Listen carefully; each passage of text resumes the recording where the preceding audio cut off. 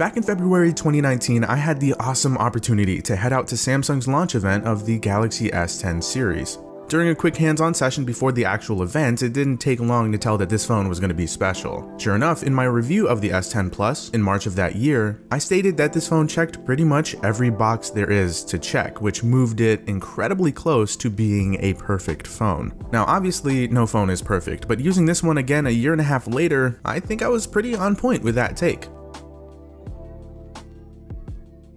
So the S10 Plus burst onto the scene early that year with a number of refinements and adjustments from 2018's Galaxy S9 Plus. The hardware got a nice upgrade with a more professional, boxy, and much flashier polished aluminum frame. And it also boasted one of the best displays on a smartphone. In fact, this was the best display on a smartphone for some time, and not just because it was the first major release of the year. For one thing, Samsung was able to squeeze out a good amount of bezel while avoiding an ugly notch, in favor of a larger display and this hole punch cutout. This being a laser cut hole in an OLED panel, which I believe hadn't been done yet in a smartphone. Not only that, this was also the first smartphone display to be HDR10 Plus certified. Oh, and who could forget Samsung's first ultrasonic fingerprint reader. So yes, this display was special in its own way, and for some it was the star of the show.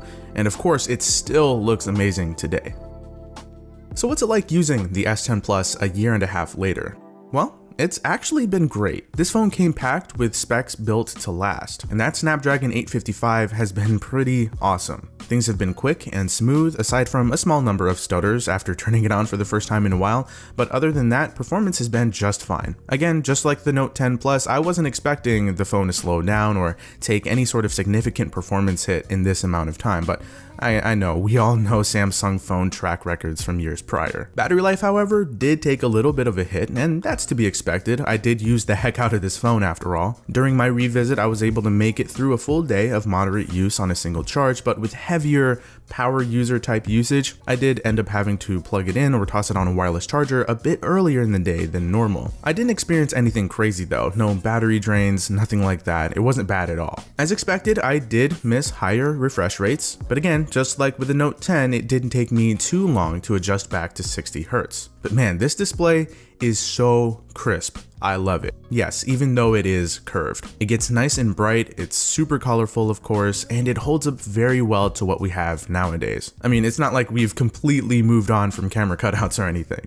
One thing I really enjoyed was how much the community embraced the cutout. While a lot of people did end up hating on it, calling it a giant dead pixel and whatnot, developers and artists came together to make the best out of it, and we ended up getting some really cool stuff like these wallpapers and this battery level indicator that I still use. And speaking of still using something, there's the headphone jack. I remember during the hands-on session before the phone's announcement, a Samsung rep was asked about the headphone jack, and the rep basically said there was no point in them removing it. Yeah, I know. How times have changed. So did I end up using this headphone jack during my revisit? No, I didn't. I did a year and a half ago. I mean, I obviously still like the idea of having it there for the rare occasions that I would need it. But again, that rarely happens for me. I do wish that current smartphones still had it though, and I know a lot of people feel that same way. Now getting to the cameras real quick, this is clearly a more modest array than what we have now. Nothing crazy here. Pictures still hold up today as well, but you can definitely see the refinements made in this year's Samsung phone cameras, mainly when it comes to overexposure and low light photography. But even with how quickly cameras improve in smartphones, these cameras aren't anything to sneeze at, and they won't be anytime soon, especially when you consider what this phone goes for now. And it's worth mentioning that software updates over time have indeed helped things out a bit, so they are still quite good by today's standards.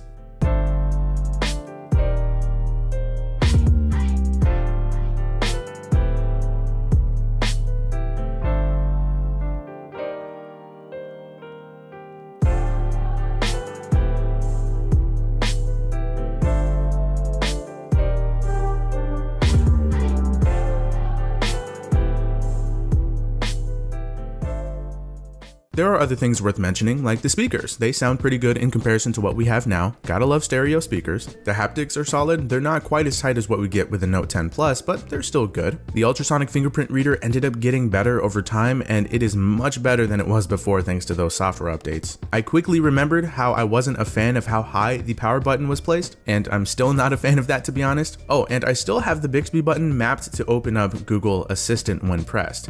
That was a great thing to do for sure. And honestly, everything else runs and works as it should. My S10 Plus is running Android 10 with One UI 2.5, which as of this video, my Note 10 Plus has yet to receive as it's still on 2.1. But of course, with 2.5, the S10 gets some new stuff like wireless DeX support. Nearby Share came along too. The Pro Video mode got some nice add-ons and more. It's good stuff.